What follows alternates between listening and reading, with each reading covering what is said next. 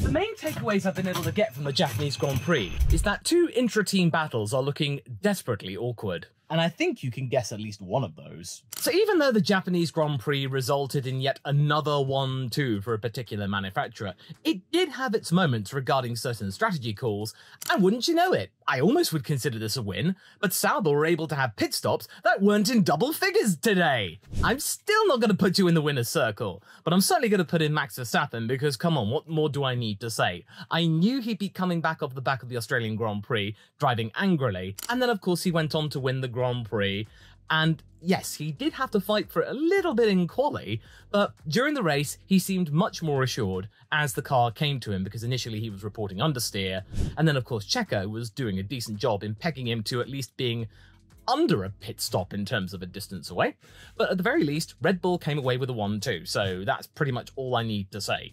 57th win, good job Max, well done, move on. Now, I don't care how much stick I get for this, I stand by it. Logan Sargent to me was a winner today, simply because of just how much he had to put up with. Yes, you might be thinking I'm absolutely bonkers for the fact that Logan was last on the road, even slower than the Alpines, but when you look at the race in context and all of the stuff that was going down, Logan really did the best that he could, given that so many things were stacked against him.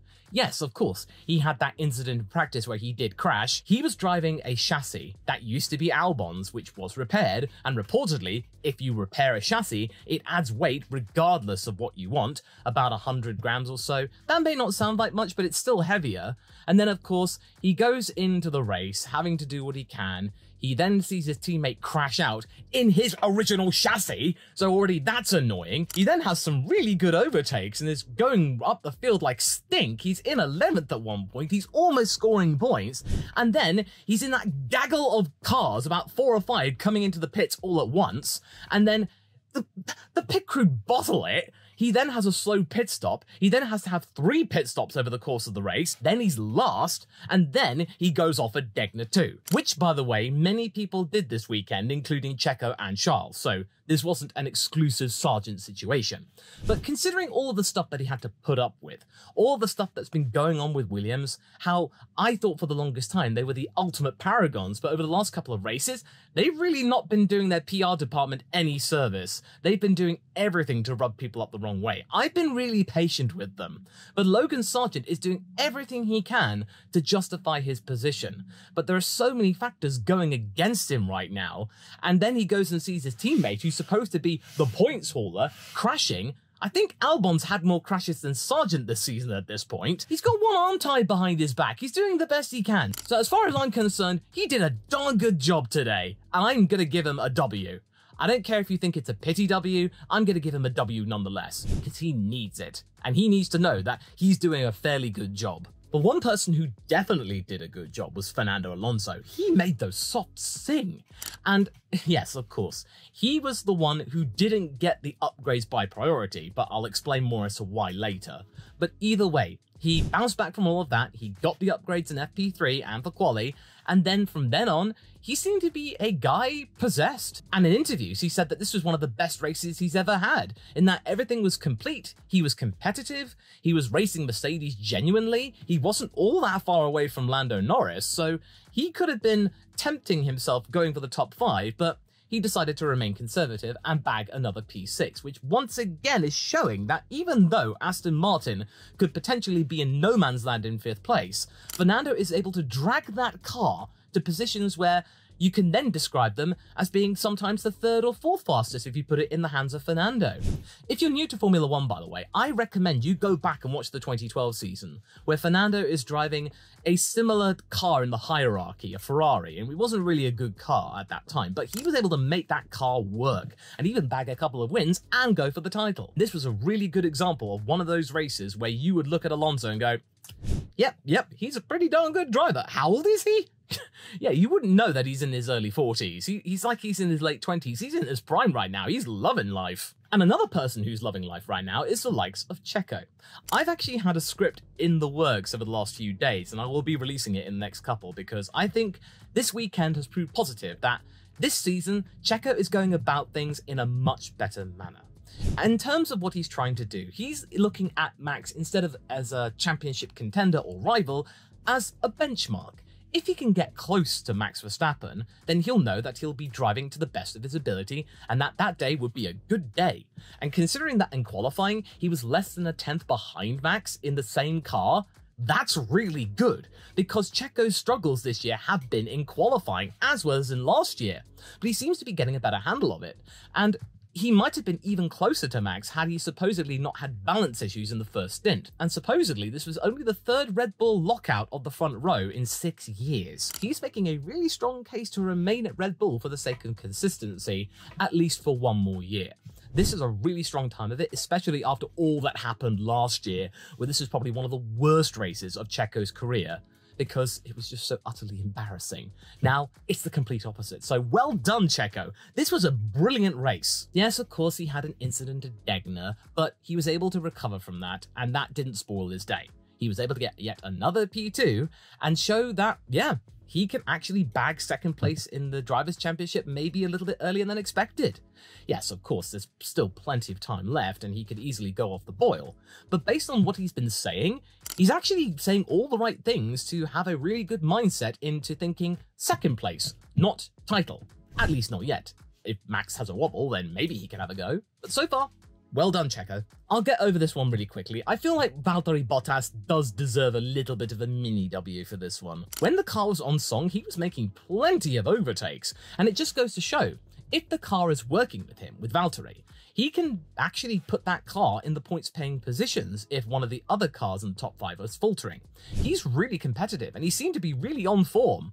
And considering that the pit stop issues weren't nearly as bad this time out, they still weren't great. I mean, the commentators, again, lauding a 4-second pit stop as fantastic for Sauber, that is still something they need to work on, but hopefully for Shanghai, they might have a fix for it. Unfortunately, they still fell off toward the end, where they ended up like around about 13th, 14th or something. Nothing to write home about, but still, not near the points. But still, Bottas, little wins. But a big win comes from likes of Yuki Tsunoda. Now, I know, 10th place, it's not all that much to write home about, but remember last year where Yuki Tsunoda was bagging all those P10s at the beginning of the season, practically saving the morale of AlphaTauri? He's doing more of that here.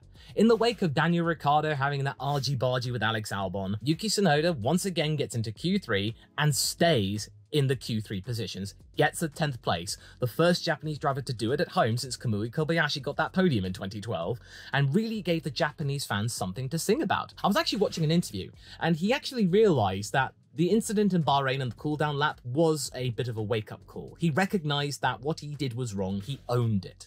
And that's something really important, my friend, to remember, is that so long as you can be aware of what you did was wrong and you own it, you don't try and deny it, then you can take that on board and grow. And I think Yuki checked himself and went, hey, if I want to remain in Formula 1, I can't keep doing that. And right now, the momentum is squarely in his favour. 7 points now, and they're all from Tsunoda. And so far, he's been doing the business. In the wake of Daniel having a struggle or having a crash in this time out, he's now been able to provide some crumbs of comfort and give Racing Bull something to sing about. Also, go back and watch that pit stop gaggle. That was amazing footwork and coordination. That Yuki Tsunoda came out the middle of it and then came out of the front of it. Yuki was singing their praises and saying, good job, top job, excellent. He was giving people something to sing about. That was a really good job from the pit crew. Something that Sauber really need to take notes from. But Yuki, this was a fantastic time for him. And I think really a good, strong case in him trying to convince the top bods at Red Bull for him to even be considered for partnering Max Verstappen. Or at least, you know, saying to Honda, hey, maybe with Aston Martin, who knows? Now, Ferrari. And quite frankly, the clowns have left the pit wall, because that pit strategy for Charles Leclerc doing a one-stopper, that paid off quite well. He started off in 8th, and had he done a 2-stop strategy, according to the simulations from F1, he would have been P7. And to get P4 on the road is a brilliant result for Ferrari, and really cementing them as the second best team by quite a bit as of now. And sure, Charles Leclerc was subject to team orders and he had to let Carlos Sainz by, but considering where he might have ended up down in the second half of the top 10, and he ended up being really close to the podium, I think he will take that. It's not ideal, and it was unfortunate that he really couldn't be there in Q3, but this was something to savour, that instead of just getting a meager 6 points, he ended up with a decent chunk that is 12 points. Not too bad. Keeps him in the title hunt, somewhat, and at least keeps him competitive and close to the likes of Carlos Sainz. So, yes, I definitely think this was a good time for Charles, considering he had a bit of a so-so beginning in qualifying. But Carlos, once again, it just goes to show, every single race that he's been on the podium. And it's just really a statement of intent for all concerned that he really wants to get his future sewn up really quickly, and Ferrari, I think, are going to miss him to some degree. But yeah, I think this was one of the best performances from the Ferrari pit crew in ages. And this was the best Japanese Grand Prix result Carlos has ever had. He's never been on the podium before. Now we get to the meh category, and I've got to start this off with McLaren. Yes, of course, they were competitive, they did have their moments, they are definitely the third fastest team. But I'm not gonna lie, that pit stop strategy of bringing in Lando that early to cover George Russell was just simply nonsensical. Lando had pace, and sure, Lando's car was suffering from a little bit of deg, but I didn't think it was that bad. And even Lando was a little bit dubious of the pit call, but he was able to make it work and he still ended up in the top 5. But considering that he actually qualified in P3 and he looked like he was going to give the Ferraris a run for their money, I think the time lost with that pit stop strategy might have actually made the difference between him finishing 5th and 4th just ahead of Charles. Granted, that Ferrari qualified lower, but still, that would have been a nice little thing to take away from Suzuka, especially from what McLaren were able to do last year. Yes, of course, their result wasn't as good as last year, but they're still closer to Red Bull. They still don't quite have enough to be able to get past them. Norris did the best he could, and as for Oscar, I feel like he can take some crumbs of comfort from this because he was able to manage his tyres better. He was not far away from all of the other drivers, and I bet he will be kicking himself from losing it at the last lap to George in that last corner, but I think he was rattled from that incident where George pushed him off. The stewards decided there was no further action to be needed, so, you know, swings and roundabouts. But I think Oscar, he did have a decent time of it, but I think that last lap incident, that's going to knock him around for a little bit. I think he'll be stewing on that. But McLaren, it was fine. It was all right. Decent chunk of points, and it still cements them in P3 in the Constructors. And as a McLaren fan, I will still take that. P3, that is still good. Mercedes, the one-stop strategy. Ooh, well, sometimes it worked, sometimes it didn't. I'd say the results were mixed, but it did prove to me that George Russell has a better understanding of the W15 because he was able to make it work. He seemed the more versatile driver. There were moments where Lewis Hamilton seemed quite on it, he seemed quite happy with it, but then there were moments when he wasn't, and he was going, change the strategy! And he was just getting impatient. But then it would suddenly come back to him again, and then he would come up with a decent result, even though in the press conferences later, he seemed a bit morose. But it seemed that the car was slowly coming back to him, and in practice, he did say that the car was feeling the best that it had in years. It seemed a bit more consistent. A little win for Mercedes that the W15 is slowly getting there. They're starting to understand the car, but it's going to be a slow burner. I don't think they're going to be solving it overnight, and then they're going to be right back up to where McLaren are. It's going to be taking up until the likes of the Canadian Grand Prix or something for them to even get close to thinking that way. But it's still something that they should really take comfort, and their strategy was somewhat dynamic. They tried something bold at least. So they tried something different instead of just wallowing with the convention. They had a decent chunk of hard tyres. There were things going for them. And I do feel like George is the stronger of the two drivers right now, but Lewis, he gave it a good shot, and he is being a team player. It was his decision, by the way, to let George through, so he was thinking for the team at that moment. Then I would say maybe Haas, because sure, they didn't score any points. Hulkenberg was close though. He nearly did it again. I will say one thing, is that Haas look like they are getting a handle on the infamous tyre bug. Their tyre deg looks like it's improved. They just seem more optimistic, that they have a chance at points instead of just languishing at the back like Alpine are right now. They seem to have a sense of direction. The momentum is in their favour. They just seem happier. Considering all of the tumultuous emotions that Haas have had over the last few years, ever since Rich Energy came along, I'll take this. Haas just deserve a moment to be just content, calm, happy, working on themselves, and then being able to go from there. So Haas, I would say, this was all right. Not too bad. Even though Magnussen was being quite cheeky when it came to weaving with Bottas, that was a little bit daring. I think the patience with you and the stewards will be wearing thin after the likes of Jeddah and now this. Now we get to the losers, and before I talk about the two most obvious candidates for this, I want to talk about Alpine, briefly. I won't go into too much detail because they've had enough. Despite the fact they had some upgrades, and at times they looked like they had some things to be happy about, the fact remained is that, supposedly, there was a little bit of a coming together which resulted in both cars sustaining damage. Thusly, it meant that they were at least 20 seconds down the road from anybody else, which meant that Alpine were very much propping up the back. Except for the fact that Logan Sargent was having an even worse time of it, having so much bad luck come his way, which meant that he was technically last on the road. that had it not been the case, Alpine were the slowest team. I will say that Ocon was the stronger of the two drivers on the day, but Gasly, that was quite sloppy. I know he's trying to position himself as a team leader, but this was not a good case for that. Gasly, you really need to sort that out. It's these kind of things between Ocon and Gasly I worry more about than the big crashes that make headlines and look really good on TV. Just these little things, you know, banging wheels here, colliding things, touching, contact, those kind of things that are over in the blink of an eye, which can easily wreck one of their races or both of their races. So yeah, Alpine, not much more to be said, they were losers. Then of course there was Lance Stroll, compare and contrast. Whilst Fernando Alonso was making that car dance and getting P6 on the road, Lance Stroll wasn't having nearly as good time. Even though he had a set of soft tyres to hand as well, he wasn't really being able to make much progress, and when you get him behind a DRS train, he can really not make progress. He needs clear air to be able to maximise his full potential.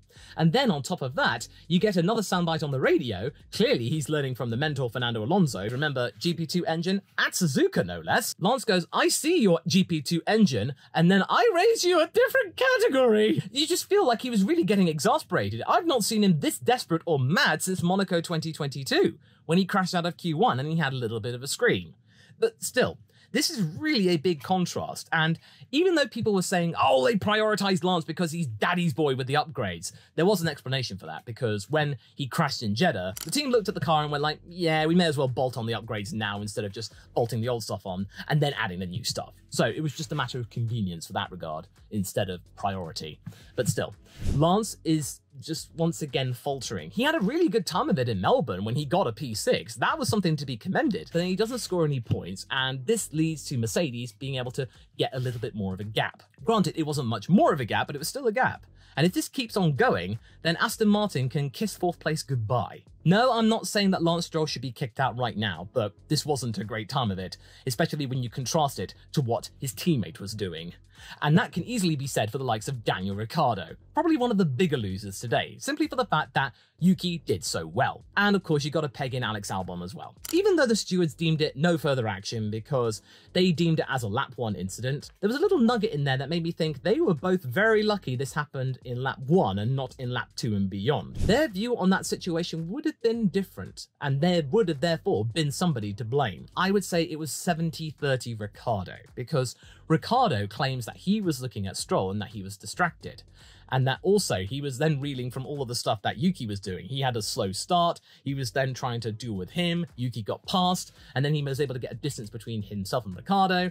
Then Albon was there, he didn't see Albon, and then Albon had to react because he realised that Daniel hadn't seen him, and therefore he had to overcorrect, and then he ended up on the grass, they clipped, and then they ended up in the barrier. So yes, of course, I would say both were at fault to some extent, but Daniel slightly more so, because this is lap 1. You need to be looking everywhere. But at the same time, Alex should have really realised that Daniel hadn't seen him a little bit sooner, and that overcorrection just exacerbated the situation. Had Alex been able to keep it on the road, I think they would have both been okay. And this is just making me think more and more and more that Alex Albon's stock is dropping by the race. Everyone thought at the beginning of the season Alex would be a shoo-in in scoring points for Williams. A point here, a point there, maybe a cheeky 2-pointer there. I even predicted he might even bag a top 5 result this season. But that's looking less and less likely, simply for the fact that Williams barely have any resources, and both drivers are leading to hefty repair bills. Both drivers, not just Logan. Even though the team endeavoured to put more downforce on the car, so that means they wouldn't have to drive on the ragged edge, it just seems to continue to happen. It just makes Ted Kravitz's comments about why do you keep crashing cars all the more prudent, even though it's not exactly professional. It's true. It's happening. It just means the parts that Williams have to hand are getting less and less, and they might even have to resort to FW45 parts, or even have to cobble together a hybrid FW45B, a modified 2023 car for future races if their chassis keep breaking. And that's just going to look that they're even more in dire straits, even though they're not.